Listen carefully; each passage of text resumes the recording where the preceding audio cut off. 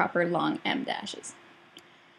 The next thing we need to consider is funny letters and extra spaces. Now, unfortunately, when the documents were taken from one PDF into the Word documents, some funny stuff kind of gotten embedded in the text. So here we can see "don't laugh," and there's a quotation mark at the end, which seems a little bizarre.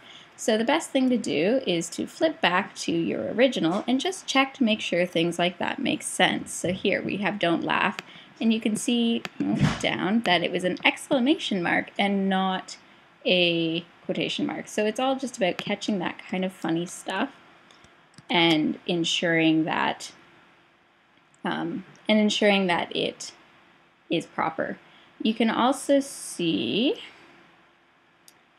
quite often there's 1 for L's or 9 for 9 in place of G's.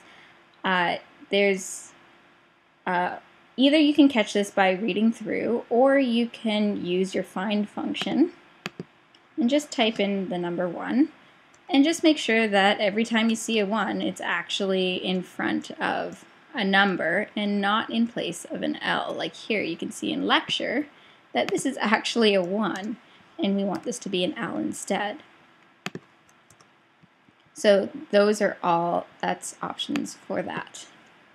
Or here you can see in please that something just kind of doesn't look right. It looks a little too spaced out, and that's when you can tell it's a 1 instead of an L, and you can replace it manually. Finally, in addition, I guess it's not finally.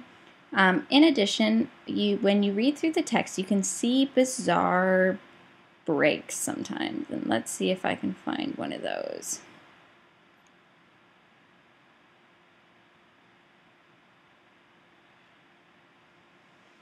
We have a title here.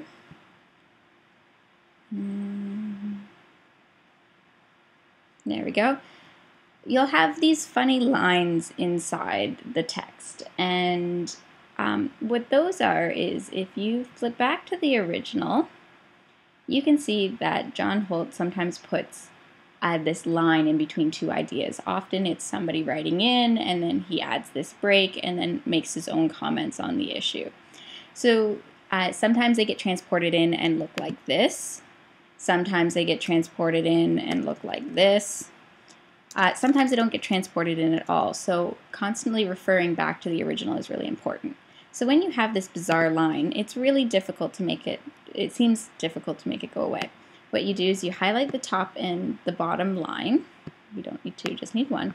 And you just double check that it's hold normal. And that makes that line go away. But we're still looking to put in the break. So the best thing to do is just hit your enter function, put in 8 dashes, 1, 2, 3, 4, 5, 6, 7, 8. And then you're going to highlight this and hit the hold H1 function, and you're going to center it. So now this document looks very similar to this document here. And here you can see another example of when it's clearly a title that has been clearly a journal or a book title that has been capitalized and not a subtitle of the text. And you can just go title case and your journal title. There we go. The last thing that needs to be considered is when you go through the original document, you'll notice some underlining. You'll notice this, and this is either the author of the piece or this is Holt's way of adding emphasis. And back when there was typewriters, when this was written, there was kind of no italicus. So now it's our job to go through and italicize all these words.